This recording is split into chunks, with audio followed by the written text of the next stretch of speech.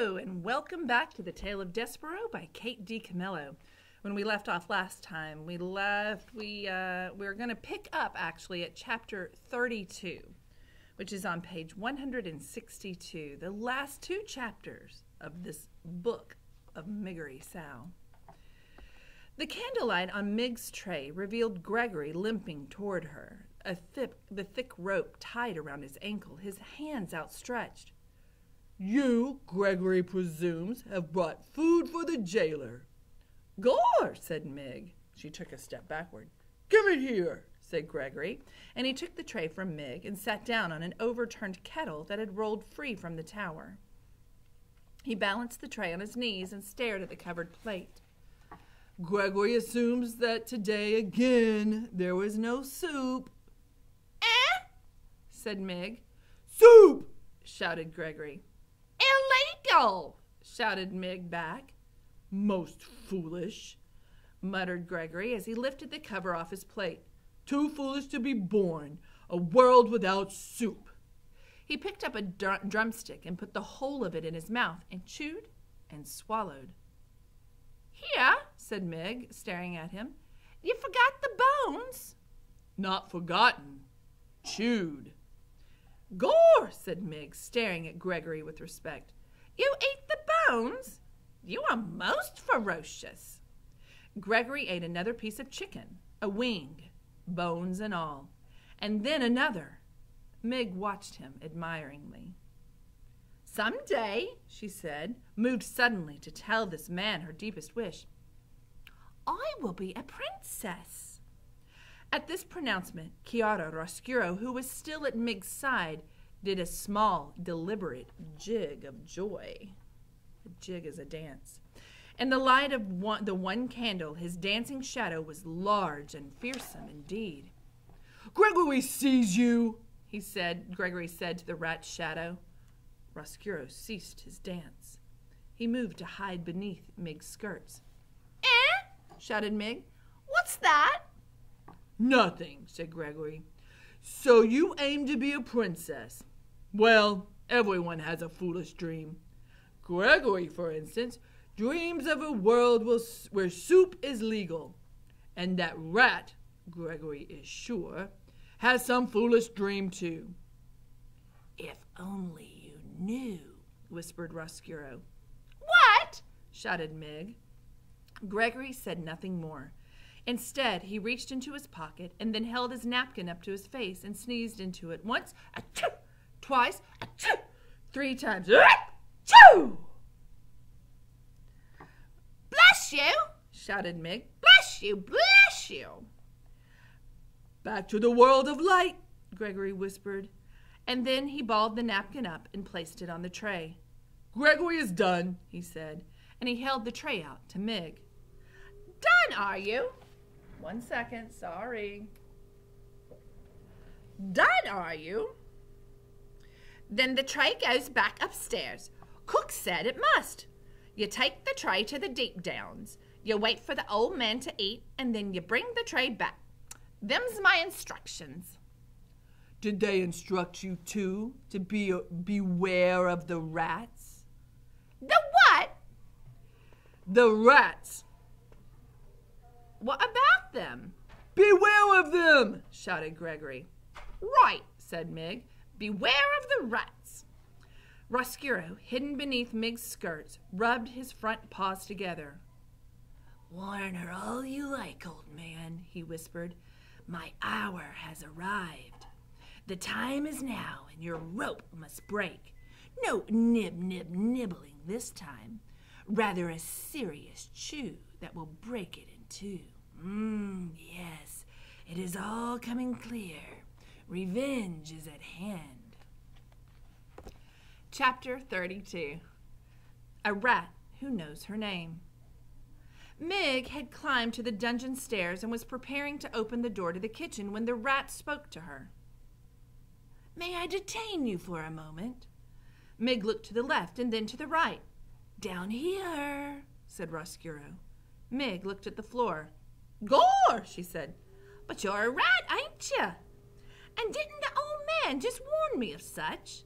Beware of the rats. Well, that's what he said. She held the tray higher so that the light from the candle shone directly on Roscuro and the golden spoon on his head and the blood-red cloak around his neck. "There's no need to panic, none at all," said Roscuro. As he talked, he reached behind his back and, using the handle, he raised the soup spoon off of his head, much in the manner of the way a man lifts his hat to a lady. "Gore," said Mig, "a rat with manners." "Yes," said Roscuro. "How do you do?" "My papa had some cloth much like yours, Mr. Rat," said Mig. "Red like that. Well, he traded it for me." "Ah," said Roscuro, and he smiled a large, knowing smile. "Ah, did he really? That is a terrible story, a tragic story." Reader, if you will pardon me, we must pause for a moment to consider a great and unusual thing, a portentous thing. A great, unusual, portentous thing it is this. Roscuro's voice was pitched perfectly to make its way through the tortuous path of Mig's broken-down cauliflower ears. That is to say, dear reader, Miggery Sal heard, perfect and true, every single word the rat Roscuro uttered. "You have had known your share of tragedy," said Roscuro to Mig. "Perhaps it is time for you to make the acquaintance of triumph and glory." "Triumph?" said Mig. "Glory?" "Allow me to introduce myself," said Roscuro. "I am Chiara Roscuro.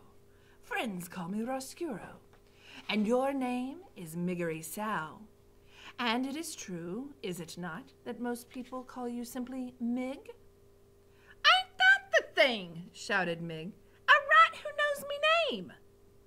"Miss Miggery, my dear, I do not want to appear too forward so early in our acquaintance, but may I inquire, am I right in ascertaining that you have aspirations?" Guys, that's a fancy way of saying, I understand you have some pretty big goals. "What do you mean, aspirations?" shouted Mig. "Miss Miggery, there is no need to shout, none at all. As you can hear me, so I can hear you. We two are perfectly suited, each to the other." Roscuro smiled again, displaying a mouthful of sharp yellow teeth. "Aspirations, my dear, are those things that would make a serving girl wish to be a princess." "Gore!" agreed Mig. "A princess is exactly what I want to be." "There is, my dear, a way to make that happen. I believe that there is a way to make that dream come true." "You mean that I could be the Princess P?" "Yes, your highness," said Roscuro, and he swept the spoon off of his head and bowed deeply at the waist. "Yes, your most royal Princess P." "Gore!" said Mig. "May I tell you my plan? May I illustrate for you how we can make your dream of becoming a princess a reality?" "Oh, yes," said Mig, "yes."